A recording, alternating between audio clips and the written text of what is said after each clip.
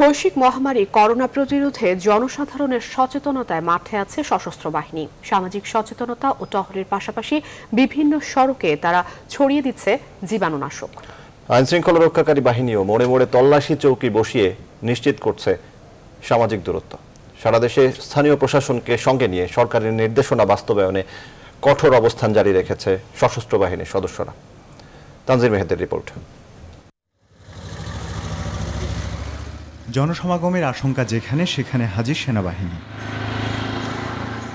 শুক্রবার দুপুর 12টার দিকে মোহাম্মদপুর বাস স্ট্যান্ডে অবস্থান নেন সেনাবাহিনীর সদস্যরা। অপ্রয়োজনে ঘর ছেড়ে আসা মানুষকে জেরার মুখে ফেলেন তারা। করোনা ভাইরাসের সংক্রমণ ঠেকাতে তাদের সাবধান করে ফিরিয়ে দেন ঘরের দিকে।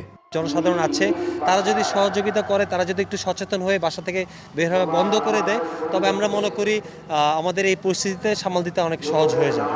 কৃষি মার্কেটেও টহল দেন তারা, সেখানেও নিশ্চিত করেন সামাজিক দূরত্ব। রাজপথেও সরব ছিলেন সেনারা, হরদম মাইকিং করে বলছেন সচেতন থাকার কথা। রাজধানীর প্রধান সড়কগুলোতে জীবাণুনাশক ছিটাতেও দেখা যায় সেনাবাহিনীকে। পিছিয়ে নেই পুলিশ বাহিনীও।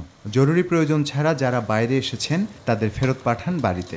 রাজধানীর বিভিন্ন মোড়ে সতর্ক অবস্থান নিয়ে চালিয়েছেন তল্লাশি। যারা যুক্তিসঙ্গত কারণ ছাড়া বেরোচ্ছে তাদেরকে আমরা বাসায় ব্যাক করে দিচ্ছি, আর যারা যুক্তিসঙ্গত কারণ দেখাতে পারতেছে তাদেরকে তাড়াতাড়ি তাদের কাজ শেষ করে বাসায় ফেরার জন্য আমরা অনুরোধ করতেছি। ঢাকার বিভিন্ন সড়ক প্রদক্ষিণ করে মানুষকে ঘরে থাকার অনুরোধ জানায় র্যাব। জুমার নামাজে 10 জনের বেশি মুসল্লি উপস্থিত না হতে ধর্ম মন্ত্রণালয় নির্দেশ দিলেও তা মানা হয়নি রাজধানীর অনেক মসজিদে। মসজিদ থেকে ঘরে বসে নামাজ আদায়ের কথা বলা হলেও অনেকেই হাজির হন মসজিদে।